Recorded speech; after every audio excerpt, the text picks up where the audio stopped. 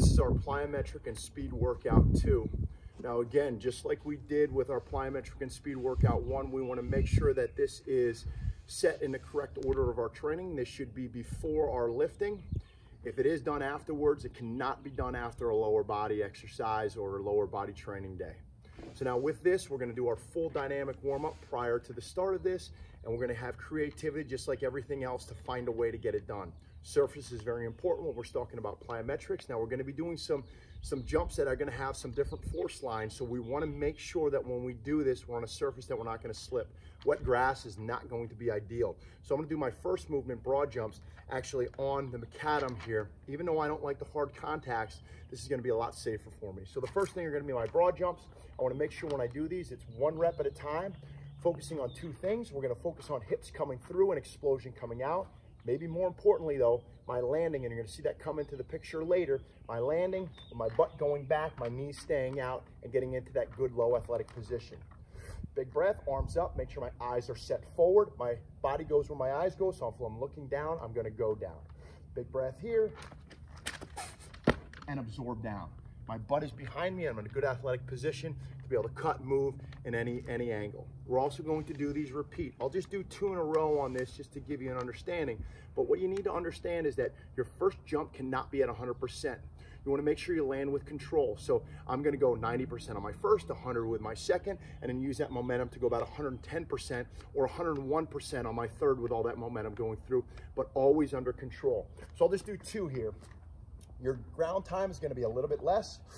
Big breath, explode out, small jump, explode out, big jump. Landing is key on all of these jumping exercises. We want to really groove that in. Now we're going to work some lateral explosion. We're going to go to some side jumps. Very similar to how we're going to set these up compared to the last few plyometric drills. So we're going to do some single jumps. We're going to do some repeat jumps. With our side jumps, always having base, very important.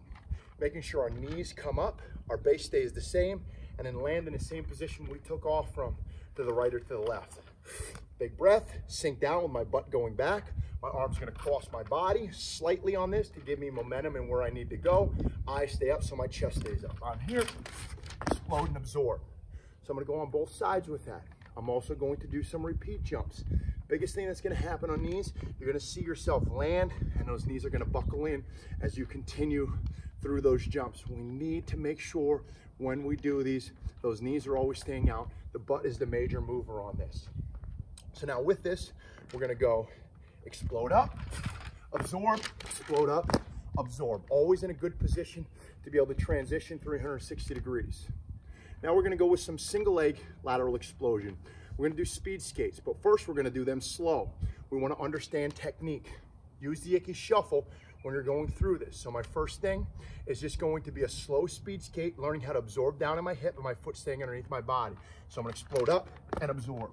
Explode up and absorb. Going back through with no knee rotating in, foot always underneath my hip. Once I establish good technique with that, then I can move to the speed part of the speed skate. Trajectory is important. It's gotta be a rainbow. Don't just shear side to side. So I'm gonna explode up, I'm gonna hit, explode back. Don't go too fast to the point where you're reckless and out of control. You should always have that foot hitting in the spot that you want it to hit in. From there, we're gonna go to a claw drill. Establish that good running form. Worked on this in the last one.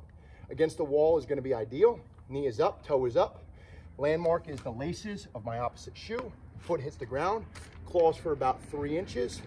Comes back up to my butt violently, wheels back around to the start position. Use your breath to pulse the ground. Engage those lungs as you hit. So I'm here. A lot of people have trouble breathing, or they're just embarrassed to breathe. When you're on these home workouts, it's ideal for you guys to ingrain that understanding of how important breath is. So we're gonna go through the reps and set on both legs of that claw drill and then use it in drills to follow. You're gonna use it on the next one, that stop drill. You're also gonna use that broad jump. Make sure you have a start line and you have a finish line. I got chalk, but I also have shoes out there. I got a bike helmet as my start point. I'm gonna be nice and low, just like I would be with the start of a jump.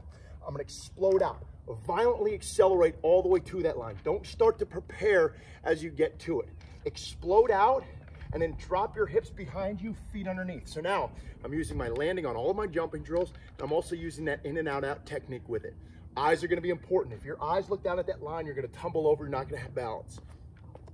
You wanna make sure that you're out and then drop and sit behind you with as few pitter-patter steps as possible. Now, don't overreach and try and break on one foot. You wanna make sure that you control your deceleration. From there, what we're gonna do is we're gonna do some hill sprints or bounding, whatever you have access to. I get a hill behind me, so I'm gonna rotate back and forth.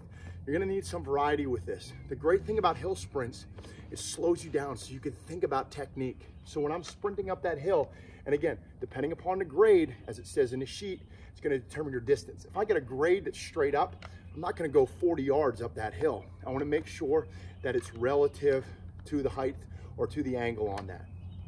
So with this hill and the grade of this, I'm probably gonna go about 15 yards or so, making sure that I'm thinking about technique, not just getting to the top. So the slow motion is going to allow me to think about knee drive, hip thrust, foot planting underneath my body, and great arm actions.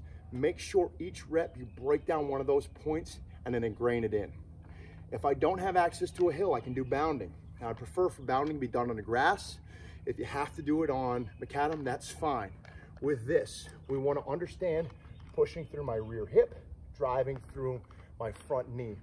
These shouldn't be done fast. They should be done explosive. They should be done controlled. They should be done with an understanding here. So when I go through, I'm stepping from right foot to left foot to right foot to left foot. Sounds like a corny example, but imagine this is a lake and there's rocks going across and you're gonna jump from rock to rock to get to the other side. A lot of people are gonna end up doing power skips. That's not what we want. We want right foot to left foot to right foot to left foot. So I'm here, I explode and hold, explode and hold, explode and hold. Making sure my trajectory, I'm greedy, I want vertical and horizontal, is about 45 degrees. Your breathing is very essential to this.